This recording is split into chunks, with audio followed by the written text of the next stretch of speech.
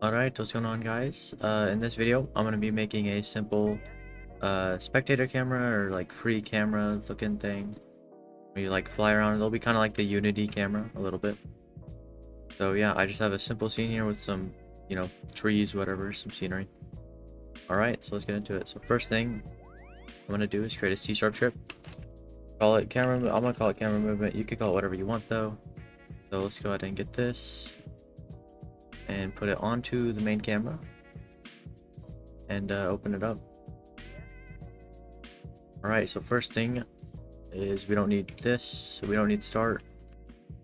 And then we'll get some variables going. So first we need the sensitivity. And then we need the slow speed, the normal speed, and sprint speed. It isn't really a sprint, but like whatever. Okay, hold on. And then we will also need a current speed variable. And then I think that's it for the variables. Let's go ahead and go in here. And if we're gonna do if Input.GetMouseButton1.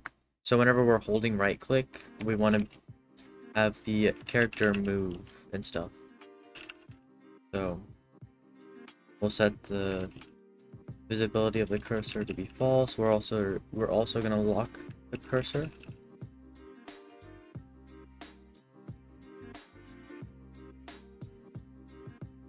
Okay, and then we'll make some functions that we will finish here in a second. And then we'll just do else. If we aren't holding right click, then we just want to make sure that the cursor is visible. And you can also move the cursor.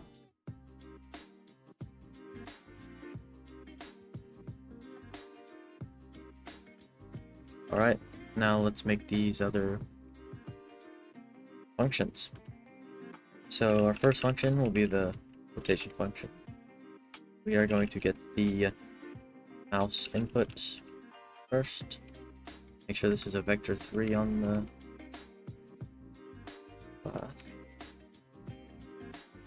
this will equal a new vector 3.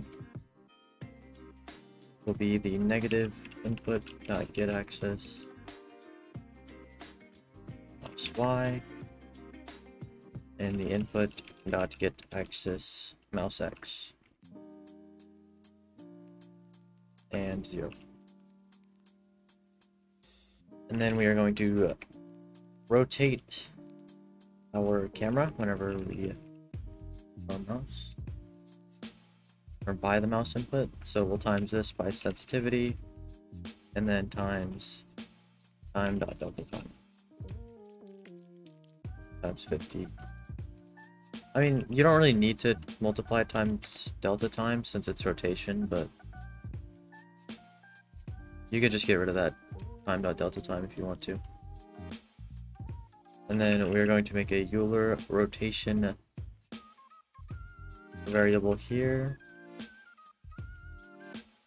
Okay, that's not right.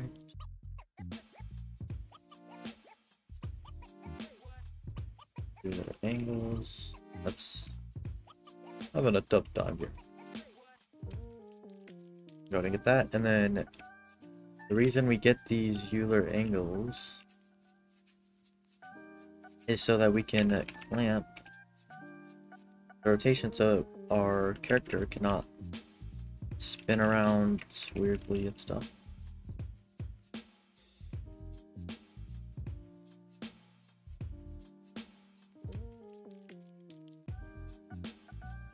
And yeah, that's about it. Alright, now we are going to create the movement function, which is pretty simple. So we're going to have 3 different speeds for our camera. So first thing we're going to do is get the input, which is going to be WASD basically. So Input.GetAxis. Horizontal, this is going to be like the A and D keys of our keyboard and left and right arrows and stuff. We are not going to get a Y variable. And then we will get to the which will be vertical, so Fabulous. Okay, and then we're gonna check if we get the shift key. So KeyCode.LeftShift.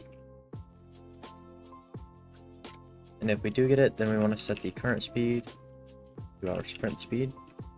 And then we want to check also,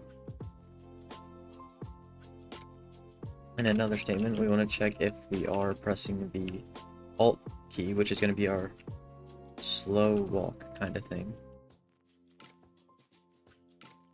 So if we are pressing Alt, then we want to set the current speed to the slow speed. And then else, if we are not pressing any of those keys, then we just want to set current speed to the normal speed. And then at the end of this function, we want to go ahead and move the camera in that direction.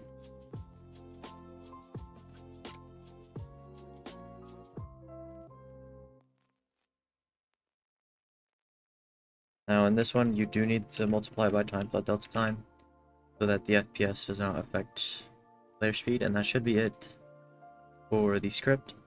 See if I mess anything up. It looks good. And then in here, you just want to set your variables. I'm just going to set 5 sensitivity. You could set these to whatever you want. I'll just do 3, 5, and 10. Just so I can see it. Save, and head into play mode. So right now, if we click, if we use WASD, we can't move. But once we hold right click, we can look around, move, use shift to go faster, alt to go slower, and yeah. That's about it. Thanks for watching. See you in the next video.